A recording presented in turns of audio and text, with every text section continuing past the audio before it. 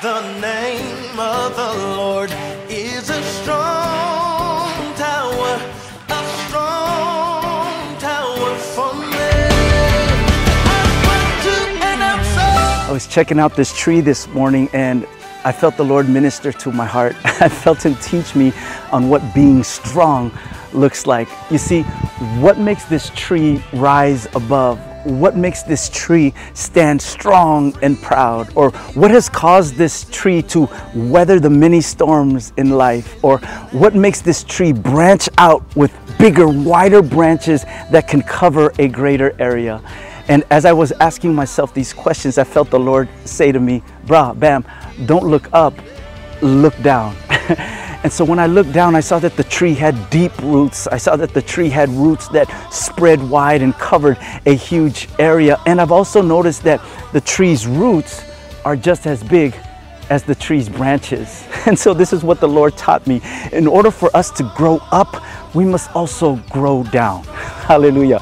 In order for us to grow strong in the Lord, we must also root ourselves in His principles, in His word, and in the power of His might. We need to grow roots deep down for the Lord. Now, with that being said, here at Hope Chapel Kona, we've just launched a new message series titled Stronger. And we're focusing in on the book of 2 Peter chapter 1, verses 5 through 8. And in these scriptures, the Lord reveals 8 areas or 8 ways or 8 steps or 8 levels on how to grow strong in the Lord and in the power of His might. Last week, we've kicked it off with level 1, base 1 in this walk with Christ on a message titled Faith.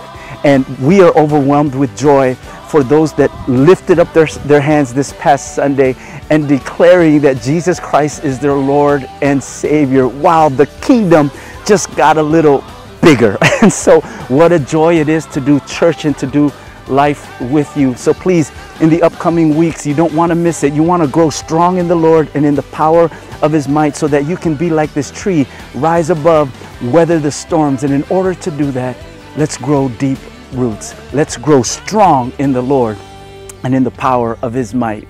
Now, before I let you go, I just want to encourage you with this word. In my devotions, in the book of Ecclesiastes, the Word of God states this, that the fulfillment of a dream comes with much effort. What does that mean?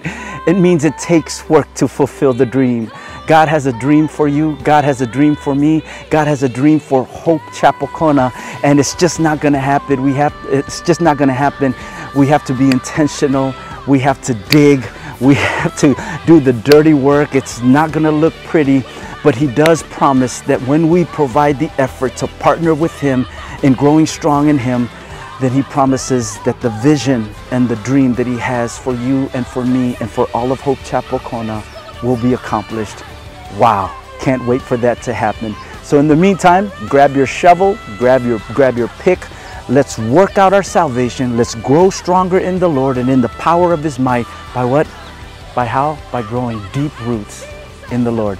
Looking forward to seeing you guys there. Aloha and God bless you.